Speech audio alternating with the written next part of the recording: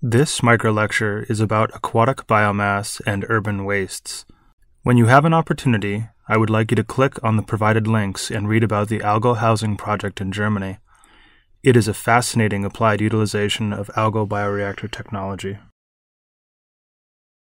Please take a moment and review this week's learning objectives. For our purposes, aquatic biomass is defined as crops produced using aquaculture or harvested from lakes and oceans. We will focus on three main types: macroalgae, microalgae, and floating plants. The difference between macroalgae and microalgae is that macroalgae are big organisms like seaweed and kelp, but microalgae are single-celled organisms like spirulina and chlorella. Even though we like to think of algae as being advanced, macroalgae like kelp and seaweed have been cultivated at larger scales for centuries. Kelp and seaweed are commercially harvested from the ocean and commercially farmed all over the world. This algae is largely used for food, chemicals, and cosmetics, but not yet as an energy source. As a potential source of biomass for bioenergy, it has some interesting attributes. It grows very, very fast, with kelp being one of the fastest growing photosynthetic organisms on Earth. It is also very digestible because it has no lignin, and it has the potential to be grown at high densities in very small areas due to its ocean habitat. However, at the moment it is quite expensive, stores badly, and isn't cultivated at the scales that would be necessary for it to make sense as a bioenergy crop. Microalgae are a little more advanced than macroalgae because they are harder to cultivate and harvest at large scales. That said, just like macroalgae, it's still a very old crop, since spirulina was a food source for the Aztecs and other Mesoamericans until the early 16th century. The algae harvest from Lake Texcoco and subsequent sale as algae cakes were described by conquistadors during the early periods of Central and South American exploration. Macroalgae, like kelp and seaweed, may be easier to grow commercially, but microalgae has been in the spotlight because their potential strengths are very notable. They currently support the highest estimated biomass yield per acre. They are one of the most digestible sources of biomass. They are fairly easy to pump and process without size reduction, and they are one of few biomass sources with the potential for total nutrient recycle. By this, I mean we could harvest algae, remove the products we want, and then just return the nutrients right to the ponds all at the same location. Nutrient recycle is something that eludes most sources of biomass. However, growing algae right now is extremely expensive, so expensive, in fact, that those potential strengths don't make up for it just yet. As we improve our methods of cultivation, harvest, and product recovery, this will be a source of biomass to watch closely.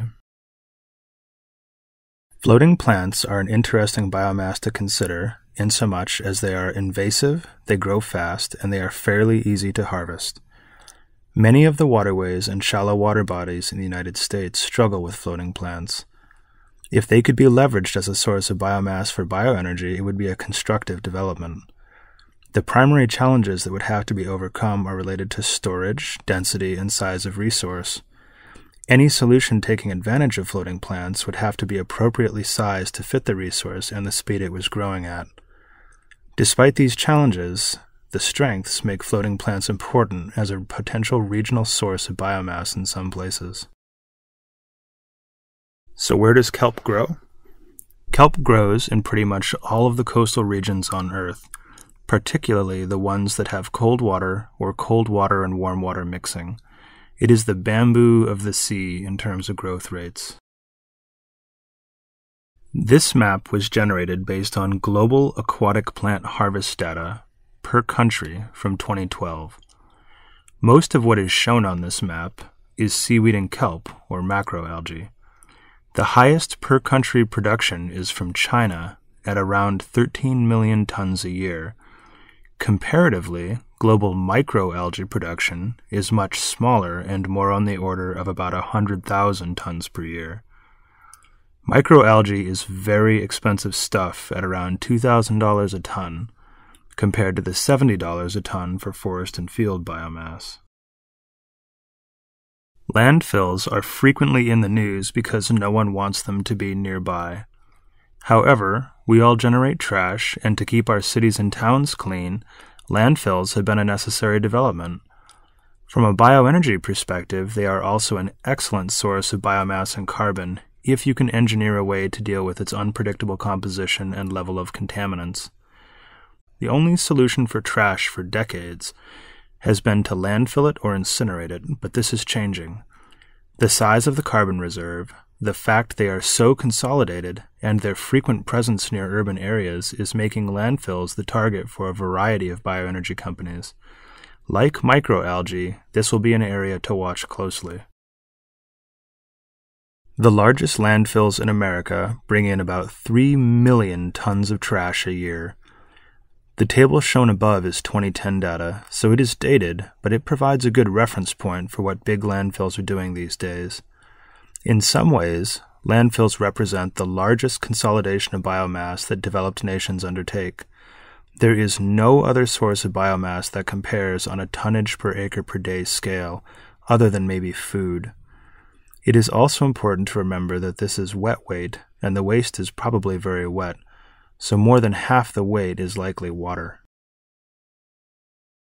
Believe it or not, it is extremely difficult to find a good map of the location of all of the landfills in the U.S.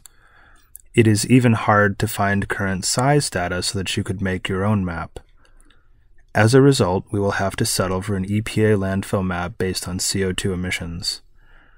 It is interesting to note that the highest density of landfills is co-located with the highest population density, up and around the East Coast. But the largest landfills are located in areas with very low population, around the Southwest. This is because the nearby areas of high population are paying to have their trash transported to these remote locations. That is worth thinking about. This topic is gross to some people, but it is important. We all poop because we are unable to convert 100% of the biomass we consume into energy and human mass. This actually leaves quite a bit of leftover biomass that we flush and send to the wastewater treatment plant. At the wastewater treatment plant, much of the biomass is converted into bacterial biomass, so the solids remaining are primarily bacteria and undigestible biomass, like wood and paper. This is a great source of biomass that is utilized for biogas and gets a lot of interest. I also think it is interesting to consider that wastewater sludge may be the only easily available large-scale source of bacterial biomass.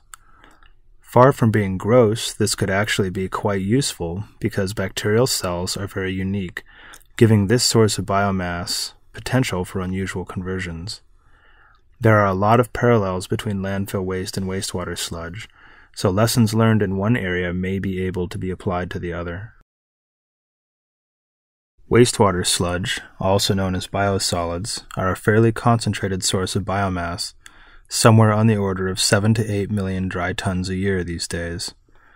That isn't nearly as much as landfills, but it is a significant source of fairly homogeneous biomass generally located next to urban centers. In closing, I would like you to consider some of these things about aquatic and urban biomass.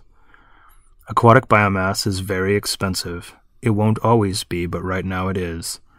And urban wastes are extremely cheap, but very difficult to work with.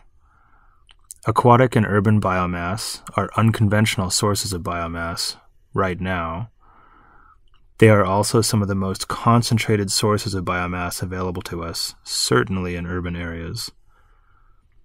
As a source of biomass, they are generally more expensive to process into the correct shape and composition than biomass sourced from forests and fields.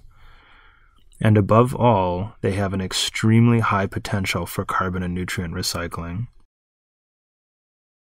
This is a picture of the halophyte Salicornia bigelovi. When you have an opportunity, please go to the provided link and read about some of the recent bioenergy developments using crops that grow in salt water. Imagine not needing fresh water to water your crops. This would dramatically change our agricultural paradigm.